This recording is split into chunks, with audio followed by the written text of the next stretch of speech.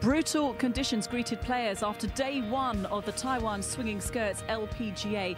We're at Miramar Golf Country Club. Kate Burton alongside me, Ali Whittaker. And Ali, we had all the major champions competing today, but they're not the ones that we see at the top of the leaderboard. It was tough out there. It is, and you know what? All competing for the first time since the AIG Women's British Open, which is great. But interestingly enough, a couple of longer hitters crept into the mix today, which we haven't seen here in past editions. Yeah, breaking the mold. But wow, how to navigate your way around this golf course in those swirling conditions. The rain came, the wind came, very hard to cope. It was variable. I think that's the way to put it. And you know what? Whenever that happens, club choice is really difficult. And the players that did it the best are at the top of the leaderboard. They certainly are. Well, why don't we enjoy the highlights now with Peter Donegan.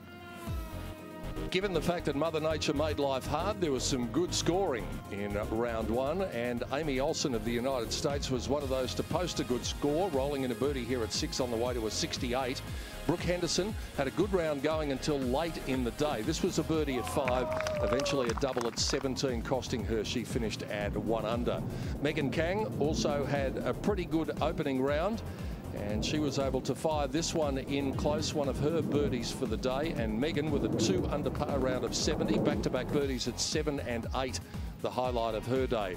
Carolyn Masson also had a very promising opening, 4 under par 68. You'll take that in the conditions that were prevailing today. And the Korda sisters did it in style. Here's Jess, first of all, third shot at the final hole. She went out in 36, brought it home in 33 for a 3 under round.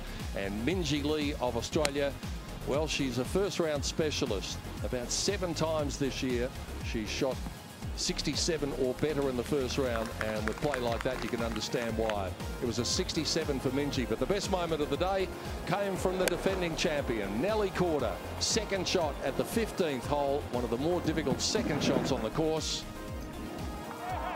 Not for Nelly, it wasn't. She'd been waiting for a while to hold out. She'd come close a few times throughout the year. It was about time she holed one from the fairway, and she did today too.